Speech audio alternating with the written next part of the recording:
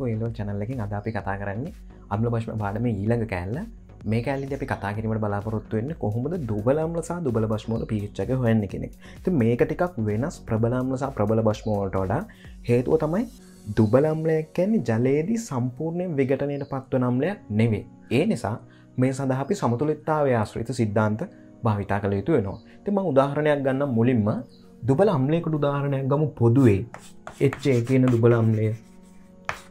මෙයා ජලයේ තියෙන සමතුලිතතාවය තමයි ජලයේදී භාගිකව තමයි විඝටනය වෙන්නේ. හැදෙයි H3O+ සහ A- මෙන්න මේකේ තියෙන සමතුලිතතාවය. ඉතින් දුබල අම්ලයේ මෙන්න මේ සමතුලිතතාවයට මම දානවා සමතුලිතතා නියමය. සමතුලිතතා නියතයෙන් කියන්නේ ප්‍රතිඵලවල සාන්ද්‍රණ එයාලගේ ස්ටොයිකියොමෙට්‍රික සංගුණක වලින් බලයට නංවලා ගුණිතය අර ප්‍රතික්‍රියකවලත් ඒ වැඩේම කරලා ඒ දෙක අතර අනුපාතය ගත්තම ඒක නියත උෂ්ණත්වයේදී නියතයක් කියන එක. ඉතින් මම ගන්නම් මේකට දාන්නම් සමතුලිතතා නියතය Kc. එහෙනම් සමාන වෙනවා H3O+ සාන්ද්‍රණය වතාවක් A- සාන්ද්‍රණය බෙදීම HA සාන්ද්‍රණය වතාවක් ජලය. හැබැයි අපි දන්නවා Kc නියතයක්. ඒ වගේම ජලයේ සාන්ද්‍රණයත් නියතයක්. මම ජලයේ සාන්ද්‍රණයත් මේ පැත්තට ගත්තොත් මට ලියන්න පුළුවන් Kc සමානයි Kc වතාවක් H2O සාන්ද්‍රණය සමානයි H3O+ සාන්ද්‍රණය A- සාන්ද්‍රණය බෙදීම HA කියලා. හරි. දැන් මෙයා නියතයක්. මෙයාලා වෙනස් වෙන සාන්ද්‍රණ සමතුලිත සාන්ද්‍රණ වෙන්න ඕනේ යාලා. මෙන්න මේ දෙකම වෙනුවට මම පොදුවේ දාන්නම්. මේක නියතයක් දැන්. දුබල අම්ලයක් මේක ඇසිඩ් එකක්. එහෙනම් නියතයගේ නියතයක් ඇසිඩ් එකේ අම්ලය. අපි කියනවා එහෙනම් මේකට Ka කියලා. Ka කියන්නේ එහෙනම් දුබල අම්ලයක විඝටන නියතය. ඒත් එකම Ka අපිට කියන්න පුළුවන් දුබල අම්ලයේ අයනික ගුණිතය කියලාත්. හරි. මේක තමයි අපිට වැදගත් වෙන ප්‍රකාශනය මේකෙදී. එතකොට මේ ප්‍රකාශනය ඕනෑම අම්ලයක් සඳහා ලිවීමේ හැකියාව තියෙන්න ඕනේ.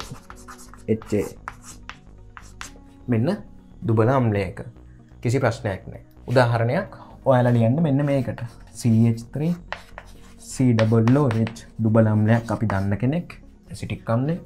එයා ජලයේදී ප්‍රතික්‍රියා වෙලා හැදෙයි CH3COO- සහ H3O+. ඒ සඳහා K යගේ ලියලා බලන්න. ඊට පස්සේ මෙන්න දුබල අම්ලයේ විඝටන නියතය K සඳහා ප්‍රකාශනය ගත්තා. දැන් මම කතා කරන්නම් මේකේ.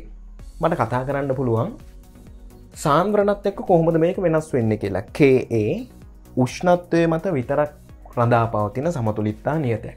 Kw එහෙමයි උෂ්ණත්වයේ මත පමණයි සමතුලිතතා නියත රඳා පවතින්නේ. මම මේකේ මෙහෙම වැඩක් කරන්නම්. ආරම්භයේදී දැන් මෙයාලගේ pH හොයනවා කියන එකේ තේරුම තමයි අපි කොහොම හරි කරලා H3O+ සාන්ද්‍රණය හොයාගන්න ඕනේ. අපිට දීලා තිබ්බොත් ආරම්භයේදී C සාන්ද්‍රණයක් තියෙන HA C සාන්ද්‍රණයක් තියෙන අපිට දීලා තිබ්බොත් ආරම්භයේදී C සාන්ද්‍රණයකින් යුක්ත HA ද්‍රාවණය.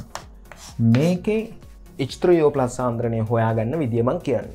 මේ විදිය තමයි C සාන්ද්‍රණය. C තමයි ආරම්භක සාන්ද්‍රණය HA දුබල අම්ලය. එතකොට එයාගෙන් මෙයා 0.1 නම් මෙයා 0.1 නෙවෙයි දැන්. ඒකයි මම කිව්වේ මුලින්ම. එතකොට මේකෙදී මම ගන්න ආරම්භයේ අපිට තිබ්බ මවුල එකක් කියලා. මම මෙතන ලියනවා ආරම්භක මවුල එකක් තිබ්බා කියලා සලකමු අපි. ජලය මට වැඩක් නැහැ. මෙයාලා ආරම්භයේදී තිබ්බේ නැති කට්ටිය. මම මේ අරන් තියන්නේ මවුල වලින්. මේ පැත්තෙන් ඒකක එහෙනම් මවුල කියලා දාන්න ඕනේ මෙතන. ඊට පස්සේ ආරම්භක මවුල මම දාන්නම්. මෙයාලගේ මට වැදගත් ප්‍රකාශනයක් තමයි විඝටන ප්‍රමාණය. විඝටන ප්‍රමාණය කියන්නේ කොච්චරක් මෙන්න මේ මවුලෙන් කැඩිලා ගියාද විඝටනය වුණාද කියන එක උදාහරණයක්. මෙතන අපි 100ක් තිබ්බොත් මෙතන 100 මෙන්න නැහැ මෙතන 100ක් තිබ්බොත් මෙතන 10ක් 15ක් එයි. අපි යන්නේ 10 15 හොයාගන්න තමයි මේ යන්නේ. විඝටන ප්‍රමාණය කියන එක මට වැදගත් වචනයක් ඒකෙදී. මම ඒක ගන්නම් ඇල්ෆා කියලා. විඝටන ප්‍රමාණය ඇල්ෆා. මෙහෙම ප්‍රතික්‍රියා වෙලා ගිය නිසා මම ඍණ කියලා දාන්න. චාලක රසායනය වගේ නෙමෙයි මේක. නිකන් වැය වුණා කියන විතරයි මම දාලා තියෙන්නේ. ඊට පස්සේ මෙතන විඝටන වුණු ප්‍රමාණය ඇල්ෆා. මෙතන අලුතෙන් හැදෙනවා ඇල්ෆා ප්‍රමාණයක්. මෙතන අලුතෙමුත් හැදෙනවා ඇල්ෆා ප්‍රමාණයක්. එහෙනම් මෙන්න දැන් සමතුලිත ගණන්. හැබැයි මේ තියෙන්නේ සමතුලිත මවුල. අපි මෙතන එකයි මවුල පාවිච්චි කරා නම්. අපි එහෙම නෙවෙයි ඇත්තටම අපිට ගන්න තියෙන්නේ. සමතුලිත මවුල අපි එකයි මවුල පාවිච්චි කරා නම්. මම ගන්නම් 1 ඍණ ඇල්ෆා, මෙයා ඇල්ෆා, මෙයත් ඇල්ෆා. හැබැයි සමතුලිත මවුල ගන්න නෙවෙයි මට ඕනේ සමතුලිත සාන්ද්‍රණය මේ වැඩේ කරන්න. එහෙනම් සමතුලිත සාන්ද්‍රණය මම දැන් ගන්නෙ මෙන්න මෙහෙමයි. අපිට එකක් තිබ්බොත් සමතුලිත ගාන 1 ඍණ ඇල්ෆා. එකක් තිබ්බොත් සමතුලිත ගාන 1 ර්ණ ඇල්ෆා. එහෙනම් මම බලනවා C තිබ්බොත් කොච්චරද? C සාන්ද්‍රණයක් තියෙන්නේ මෙතන. C වලින් කොච්චරක් තියෙනවද කියන එක.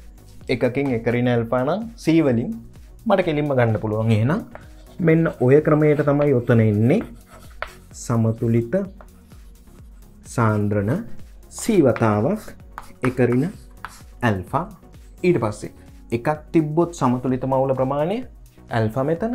එහෙනම් මං ගන්නම් එකකින් ඇල්ෆා නම් C වලින් C ඇල්ෆා මෙතන C ඇල්ෆා. මෙන්න එහෙනම් සමතුලිත සාන්ද්‍රණ. මේවා තමයි අපි K ප්‍රකාශනයට ආදේශ කරන්න ඕනේ. එතකොට K ප්‍රකාශනය මම දන්නවා අපේ K ප්‍රකාශනයට ආදේශ කරාම මේ ටික K සමානයි C ඇල්ෆා වතාවක් C ඇල්ෆා C වතාවක් 1 ඍණ ඇල්ෆා CC කැපිලා. මම මේ ටික මකන්නම්. ඊට පස්සේ මට ගන්න පුළුවන් මෙහෙම.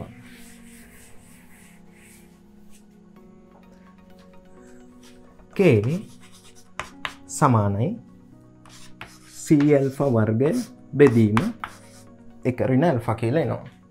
දැන් මෙන්න මේ 1 ඍණ ඇල්ෆා කියන එක කොහොමද අපි සුළු කරන්න කියන එක ඉස්සරහ වීඩියෝ වලදී කතා කරමු. දැනට මතක තියාගන්න මේක තමයි K සමානයි C ඇල්ෆා වර්ගය බෙදීම 1 ඍණ ඇල්ෆා.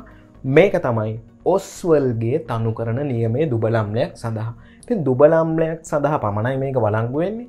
දුබල අම්ලයක් වුණත් වැදගත්ම දේ මේක වළංගු වෙන්නේ ඒක භාෂ්මික දුබල අම්ල සඳහා. ඒ කියන්නේ H එකක් පිට කරන්න පුළුවන් H එකක් තියෙන දුබල අම්ල සඳහා විතරයි.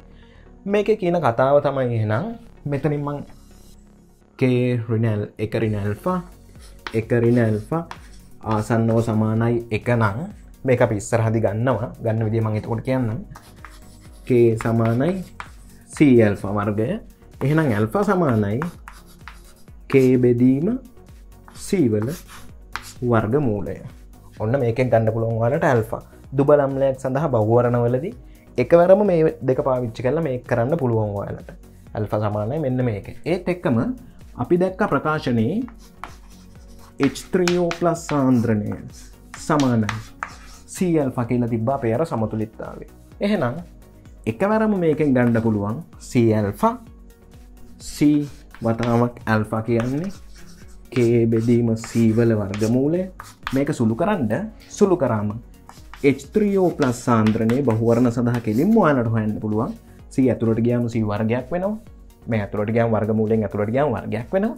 එතකොට එයි වර්ගමූල KAC බහුවර්ණ සඳහා කෙලින්ම භාවිතා කරන්න පුළුවන්.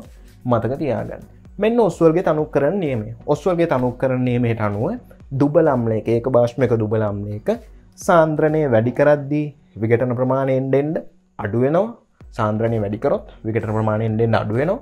ඒ වගේ මෙහෙම වුණාට සාන්ද්‍රණය වැඩි කරද්දී H3O+ ප්‍රමාණය නම් වැඩි වෙනවා. ඔන්න ඔස්වල්ගේ තනුකරණ නියමයේ දුබල අම්ලයක් සඳහා. ඊට පස්සේ මං කතා කරන්න මේකෙන් ගණන් හදන එක මං ඊළඟ දවසේ කරන්නම්. මං කතා කරන්නම් ඊට පස්සේ දුබල භෂ්ම සඳහා සමතුලිතතා නියතය. ජලයට එන්න ඕනි OH-. ඒ කියන්නේ ජලයට OH- වෙනවා කියන්නේ මෙයාට H දෙන්න ඕනි OH- පිට වෙලා යන්න ඕනි. එතකොට හැදෙයි BH+ සහ OH-. දුබල අම්ලවල වගේම මම මේකට සමතුලිතතා නියමය යෙදුවම KC සමානයි BH plus OH minus බෙදීම B සාන්ද්‍රණය වතාවක් H2O සාන්ද්‍රණය. මේක නියතයි. මේකත් නියතයි. ඒ නිසා එකවර මම මේ දෙක වෙනුවට මේ දෙන්න එක ළඟට අරන් එකවරම මම දාන්නම් මේ දුබල භෂ්මයක විඝටන නියතය නැත්නම් භෂ්මයක අයනික ගුණිතය. ඒ සඳහා මම පාවිච්චි කරන්න බේස් කියන වචනේ නිසා KB සමානයි BH plus OH minus බෙදීම B දුබල භෂ්මය. මේ සඳහා ඇමෝනියා සරල උදාහරණයක්. ඇමෝනියා සඳහා පාවිච්චි කරන්න පුළුවන්. Ka වගේම KB කියන්නේ උෂ්ණත්වය මත පමණක් රඳා පවතින සමතුලිතතා නියතයක්. ඒත් එක්කම වැදගත්ම දේ තමයි Ka සහ KB සඳහා අපි මෙච්චර කල් Ka සහ KB සඳහා ඒකකයක් පාවිච්චි කරා.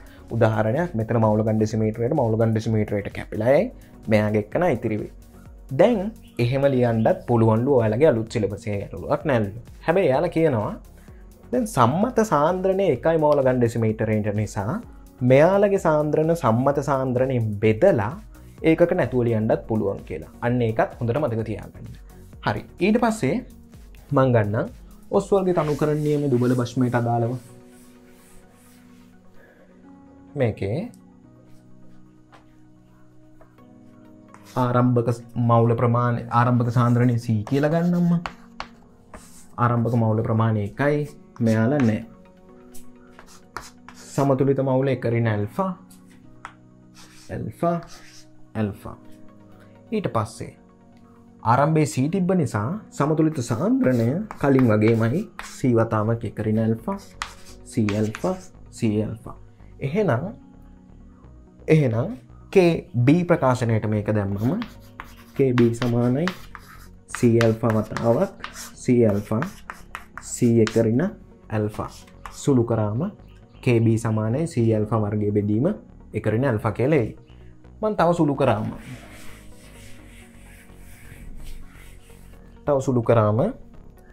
KB සමානයි C ඇල්ෆා වර්ගයේ 1 ඍණ ඇල්ෆා 1 ඍණ ඇල්ෆා ආසන්නව සමාන 1යි නම් ඒකේ තේරුම ඇල්ෆා ගොඩාක් පොඩි නම් 1 ඍණ ඇල්ෆා ආසන්නව එකටම ආසන්නයි.